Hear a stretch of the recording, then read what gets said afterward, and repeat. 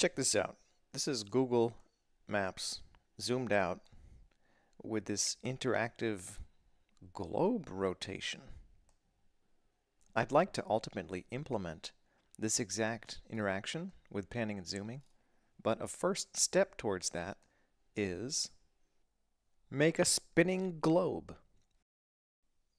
This is the example that we'll create. We'll discuss Google Maps 3D globe feature, geo-orthographic, projection.rotate, requestAnimationFrame, and type sphere in GeoJSON. The idea is to make something kind of like this that just rotates on its axis like this without any interaction. I'll start by forking this world map simple example, and I'll call it spinning globe. The first step is to make it look like a globe by changing the projection from Geo Natural Earth 1 to Geo Orthographic. Once we change that, we see a globe. All right, sweet. So I want to make this rotating and also tilted just a little bit. In D3 Geo, projection.rotate is documented. It says here we can pass a 2 or 3 element array of numbers, specifying the rotation angles in degrees about each spherical axis. These correspond to yaw, pitch, and roll. These are concepts about an airplane, where you see here this is the roll axis, this is the yaw axis, and this is the pitch axis. Let's try that. Here we have projection defined, so I think I'll just add a line here that says projection.rotate, and I'll just pass in 0, 0, 0 to start, and if I increment one of these to say 10, it rotated a little bit, and minus 10 rotates it the other way. Let's see, what does the second number do?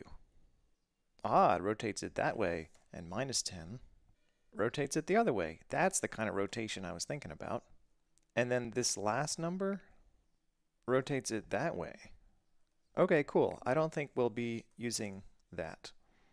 Now what I want to do is have this first number change over time. This will play into our state, so I think this notion of animation and changing this rotation over time should live in viz.js, which is kind of orchestrating everything. Viz.js is where we are fetching the data and setting the state. I would like to use a similar pattern for setting the rotation. So at the bottom of the file, I'm going to add a new block that says if state.rotation is undefined, then let's set rotation to be, well, I had something in map.js. Let's start it as this. Rotation will be this set of angles.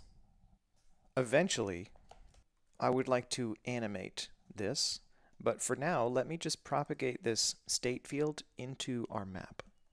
Up here, we are already destructuring data, so let's also destructure rotation.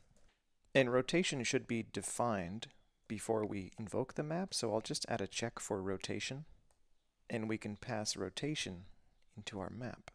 And now that we are destructuring rotation, we don't need to use state.rotation here, we can just use rotation. Now, over in map.js, we can destructure rotation here and move this logic for setting the rotation on the projection to be inside this map component. Now remember that we use path, which is an instance of GeoPath instantiated with this projection, and path is what actually projects everything for us. And so I'm not sure if this will propagate, like if we have to reset it, but let's find out. Okay, that looks like it worked, meaning we can set rotate after setting up the GeoPath. Now all we need to do is just pass in this rotation to projection.rotate. Okay, now the last step here is to animate this whole thing. Since rotation will only be undefined once, it's a safe place here to kick off an animation. And to kick off an animation, we can define a function called animate, and this is where we can set the state. And the idea is that this function can be invoked again and again on each animation frame.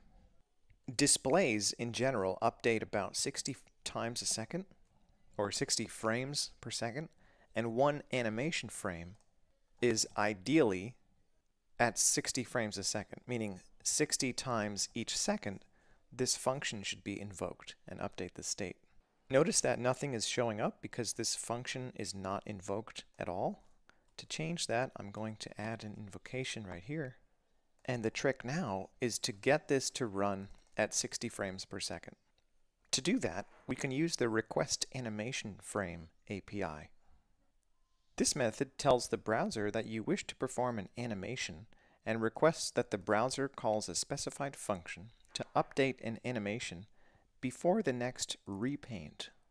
A repaint is when the browser reconciles the DOM to the currently displayed stuff on the screen. Note, your callback routine must itself call requestAnimationFrame again if you want to animate another frame at the next repaint. To tie this all together, we can say requestAnimationFrame and pass the animate function. Now, I believe this is executing again and again. However, the rotation is not changing. So let's modify this to first set the initial state so we have something to start with. And then on each animation frame, we can set the rotation to be based on the previous state's rotation by accessing state.rotation at index 0, which at first will be 0. And what I want to do now is change that a little bit on each frame. For example, put -1. And it worked. Now we have a rotating globe. Okay, it kind of works. It's a little bit buggy. The outline around it seems to appear and disappear, and we've got this line here which doesn't seem quite right. And it's also pretty slow, pretty laggy, especially in this view where we're seeing a lot of countries. But basically it works. If we inspect the DOM here, we can see what's happening. The D strings of these paths are updating each frame. Graticule.outline seems to be a little bit broken. I think that's what's giving us this line that goes across here. If I just comment this out, that line goes away. I remember in the past using a type sphere to render the outline of the globe. Let me try that. I'll bring back this logic, but I will remove this usage of graticule.outline, and instead I'll put an object as the data here with type sphere. All right, that worked. Brilliant. Now we get this nice outline here. All right, that's how you can make a spinning globe with D3. To recap all the changes we've made, we used type sphere to get this outline in a non-buggy way. We used geoorthographic to get a globe projection. And on that projection, we call projection.rotate, passing in rotation, which is destructured from the options object of our map. Over in viz.js, we introduced this logic that defines rotation on our state. If rotation is undefined, and by the way, rotation is destructured from state above, then we set the initial rotation here, and we define this animate function that gets immediately invoked. This animate function sets the state so that the rotation is based on the previous rotation, but this first angle is just incremented by -1. We then use requestAnimationFrame to invoke this function as fast as possible up to 60 frames a second. Also, we check that rotation is defined, and then we pass that as part of the options when we invoke the map. What I'd like to do next is make it interactive, so you can interactively rotate and zoom on this globe. Also, performance could be improved here by migrating from SVG to Canvas.